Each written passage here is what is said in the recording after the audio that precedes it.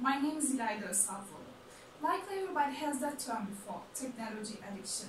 So how does the mechanism work that underlies technology addiction? What is addiction?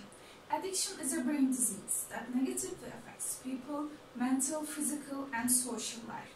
Here we shouldn't confuse habit with addiction. Habit is a routine behavior, but addiction is a brain disease. Why addiction is a brain disease? Some chemical substances are powerful enough to make an addiction. As an example, morphine. Post-operative patients are given morphine, but they don't leave the hospital as a drug addicts. But when we take this chemical out of hospital, we come up against addiction. People is the same people. Substance is the same substance. When you think about that, we can understand why addiction is a brain disease. What are the symptoms of addiction? There are a range of symptoms and changeable by person, but in general, an inability to stop using, obsession, isolating, and disruptive sleep patterns, continued use in the face of adverse consequences, etc. Rat Park. Idea of addiction dates back to the 20th century. In this experiment, we put the rats in cage and we gave them two options, pure water and cocaine water. We saw mostly rats choose the cocaine water. But Professor Alexander reconsidered about that experiment and he discerned we put the rats in empty cage. There is no choice to drink cocaine water. And he made Rat Park.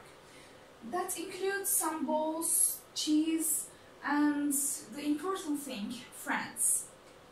And again, he gave them two options, cocaine water and pure water.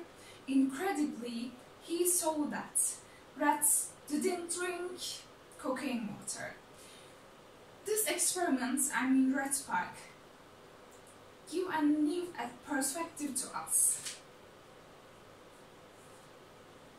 Why do we get addicted?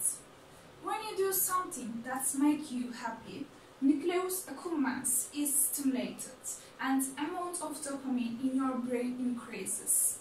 Accordingly, you want to do it again. We call that system reward and punishment system. What will happen if we abuse reward and punishment system? Let me explain this with experiments.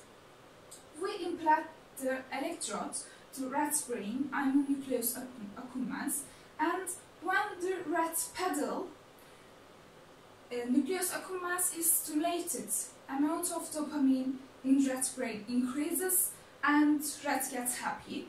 Accordingly, rats want to do it again. In this experiment, we expect that sometimes rats pedal and get happy. But unfortunately, we saw that rats drop everything, like eat or drink. End of the experiment, unfortunately, rat died.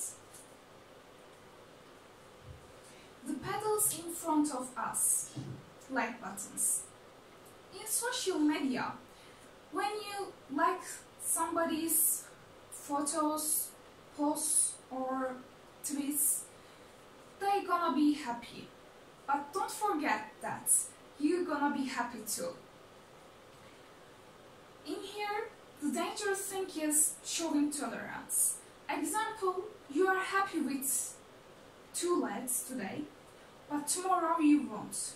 You want to more leg. So let's remember the rat pedal experiment.